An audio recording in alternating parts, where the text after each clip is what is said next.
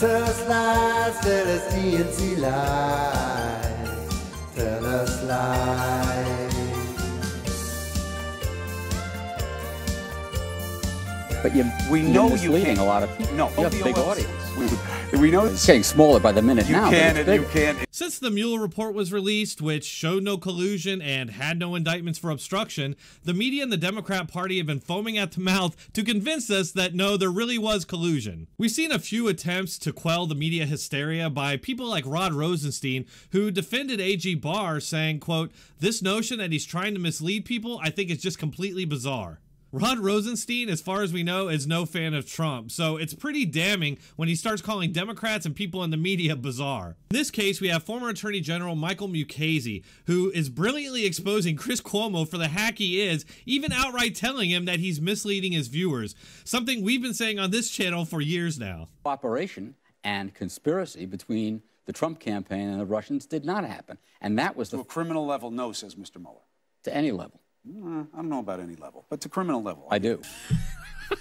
Did you see what happened there? Chris Cuomo is so used to spewing his misinformation in his bubble that he wrongly thought that he could pull one over on someone who actually knows what they're talking about. Mukasey is right that the report spells it out. There was no collusion, and I'll read it for you right here on page 181. Quote, "The investigation did not establish that the Russian contacts amounted to an agreement to commit any violation of federal law, including foreign influence and campaign finance." Did you catch the part where it said there was no collusion to influence the election? The report even says that there were Russian attempts to collude with the Trump campaign, but that they all failed, meaning that the Trump campaign people rejected it. There was no collusion. None. Zero. Chris Cuomo is a hack liar who's just desperately trying to spin his way out of being wrong for the last 2 years. But this is a special counsel, and it was put together by Rosenstein because he wanted it separate from the DOJ because of what he saw as potential conflicts. It's not separate from the DOJ. I know. It's within the DOJ.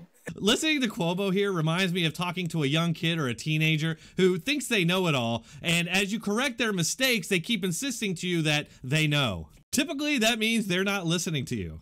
In this case, Chris Cuomo's spewing a bunch of DNC spin disguised as hard-hitting analysis, and he's hitting a roadblock when the sensei smacks him down. No, Cuomo, you didn't know, and you're about to get schooled. We have 3 branches of government. I understand. This is within the executive. I understand. We don't sprout a new branch of government. But what your friend did is not just by the book. This is where propaganda clashes with reality.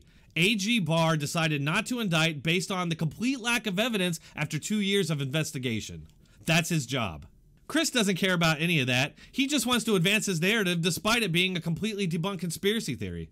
I find it interesting that earlier in the same interview, he defends the legitimacy of the investigation by citing Rod Rosenstein, saying, "This is a special counsel, and it was put together by Rosenstein." But then a few sentences later, he's attacking the Attorney General as having done something outside the norm, despite the fact that Rod Rosenstein defended the Attorney General and called his critics bizarre. I think bizarre is a fitting adjective for Chris Cuomo. Congress doesn't indict.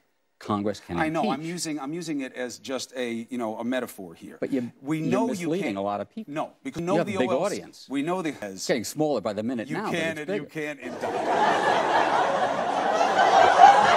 That was damn entertaining. Again, with Cuomo constantly insisting that he knows, as the guy who actually did the job and actually knows what he's talking about, attempts to correct all of his lies. Like I said earlier, I think what we're watching here is a desperate attempt to save his own ass from charges that he may have been part of an attempted coup. Sure, they've all lost credibility, but they never really had any to begin with. I think what they might actually be worried about is being exposed for their part in this entire fraud once Barr sheds some light on the corruption behind the investigation. That's why they're trying to discredit Barr. And I think you'll find that anytime the media is trying to discredit somebody, it's almost always somebody who's a threat to Democrats or the media. Hey, thanks for watching. Please like, share, and subscribe.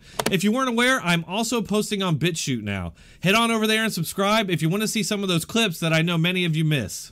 You can find all the links in the description or in the pinned comment. Thank you.